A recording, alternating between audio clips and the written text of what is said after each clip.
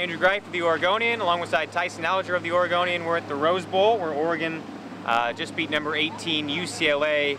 Saved the season, one could say. 2 losses was going to be really hard to rebound from, not only in the national picture, but in the Pac-12, where a lot of things are gone crazy.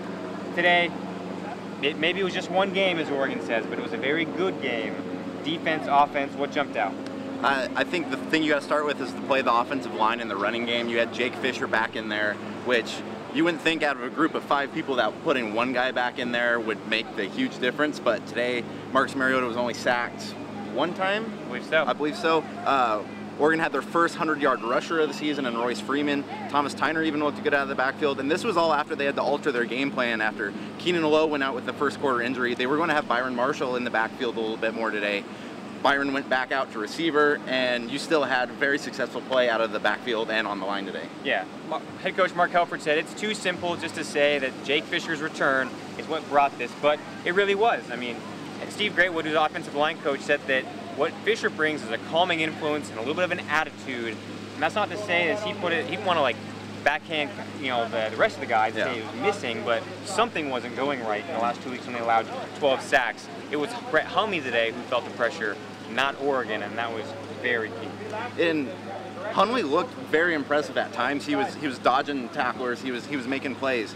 He held on to the ball a very long time on a lot of those, and Oregon's defense was able to finally get to him at certain points, even though Eric Armstead was on the bench today with that injury. Yeah, there were a couple of really long drives UCLA had where if they scored touchdowns there, that's a different game, absolutely, especially when they had their late comeback. But they got held to field goals, and one of those I thought especially was Joe Walker. 3rd and 2 at about the 22-yard line of Oregon.